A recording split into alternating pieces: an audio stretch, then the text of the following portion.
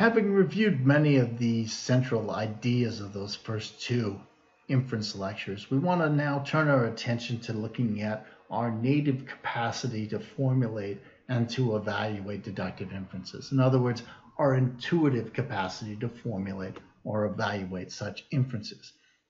And the first thing that we'll look at is the role that working memory plays even in our intuitive formulation and evaluation of deductive inferences.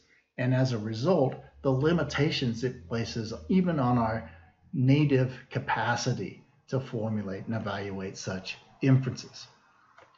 Then we'll turn our attention to that other important property of System 1 inference strategies, namely contextualization.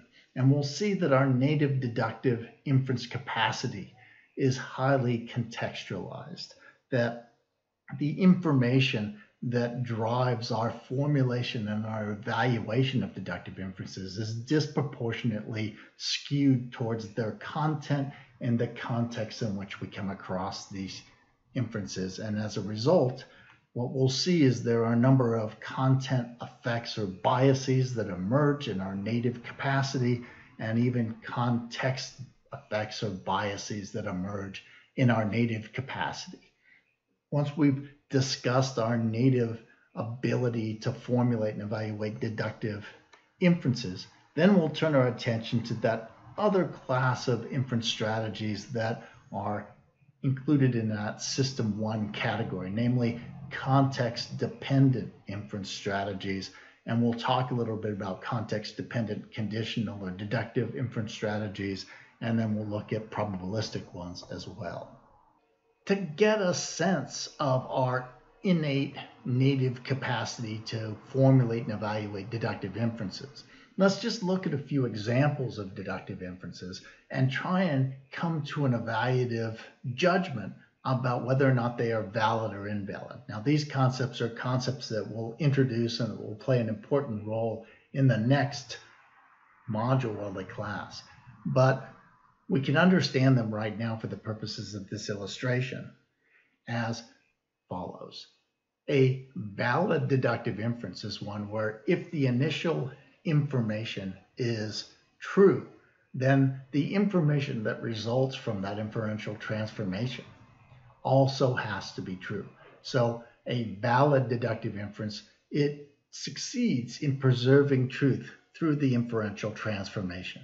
An invalid deductive inference then is one where it potentially fails to preserve truth across that inferential transformation. And we want to make judgments about these individual inferences on those lines. So let's take a look at the first one here. Bob is tall. It's not the case that Tony is fat and Bob is tall. Conclusion, Tony is fat. Now you might want to pause the video for a second, think about it, try and decide, is this a valid or an invalid deductive inference? That is, if those first two sentences are true, will it guarantee that the third sentence is also true or not? So go ahead and decide about that. Let's take a look at a second one here. Sue is a rocket scientist, just in case it's false that Ginger is both short and not short. Ginger is a rocket scientist. Conclusion, Sue is a rocket scientist. Again, you can pause the video if you want, make an evaluation in your own mind. Try and make a judgment about whether or not this is a valid deductive inference. That is, if those first two sentences are true, does it mean that the conclusion, that third sentence, has to be true as well or not? Finally, let's look at one more. Wallace confuses Greg. Wallace doesn't confuse Greg. Conclusion, Wallace is God. Now, you probably don't even need to stop the video to come to an intuitive judgment about this particular argument. You'll look at this argument and go, the conclusion is beyond false. It's absurd. So clearly, this is a terrible argument. Now, the interesting thing about these arguments is that from a logical perspective, they're all good arguments. And they're good arguments because of their underlying structural relationships. And specifically, their underlying structural relationships are such that if those first two sentences in each of these arguments are in fact true, then the conclusion absolutely has to be true.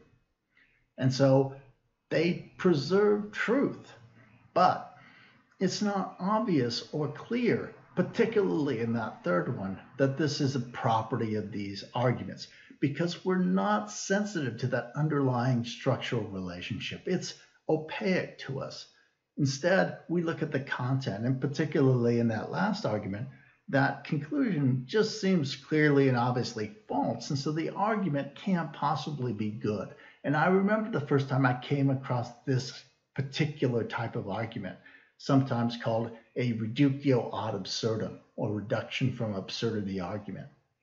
And the argument works by drawing out a contradiction, that is, showing that there are two statements that can't possibly both be true, and concluding on the basis of that contradiction that something else has to be true. Usually it is the denial of one of the two contradictory statements, but there's nothing about the inference rule that guarantees that.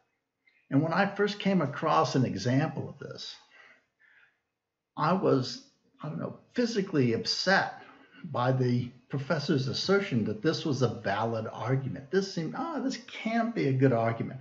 But the professor explained to me, but see, here's the relationship that's important here. It isn't whether or not the conclusion is true, or even whether the premises are true. What's important in evaluating this argument is the relationship between the premises being true. If they were true, what could we conclude from the conclusion?